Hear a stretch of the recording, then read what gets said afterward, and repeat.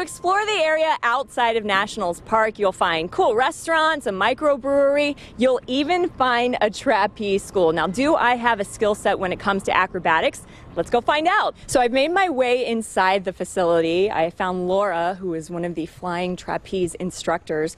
Laura, how did this trapeze school end up right here outside of Nationals Park?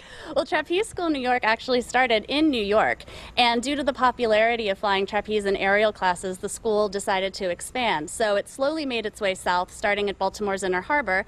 The school ultimately moved here to DC, and we've been in this lovely facility for the past 2 years. So if this whole reporting thing doesn't work out for me, what is the career path I need to take to become a professional trapeze artist? Well, first and foremost, start taking some classes. We would love to see you back here frequently to learn different tricks, different skills, and to just watch your body get stronger, more flexible, and most importantly, more confident. I'm ready. All right. I'm not nervous or scared at all. It's tight. Any questions? Yes, if anything happens, can you please just let my mom know that she gets full custody of my dogs? Will do. Okay. And you'll keep those in front of you like backpacks. And if you'd like, you can put a little bit of chalk on your hand.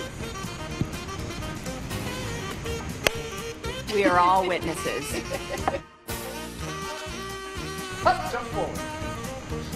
Yeah, Jess, nice. No, you're doing great up there.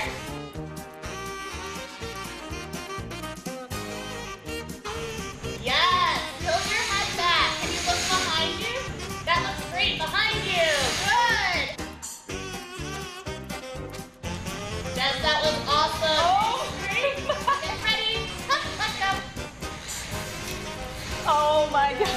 Nice job. Oh, I'm gonna need a minute.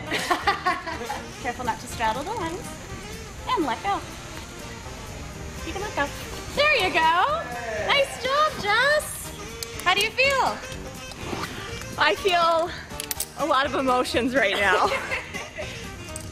Terrified, exhilarated. Okay, maybe just basically those two, terrified and exhilarated. That was awesome. Oh man. Do you want to go again? No, I think I'm okay. I think once was enough. Thank you. Nice job. You did great.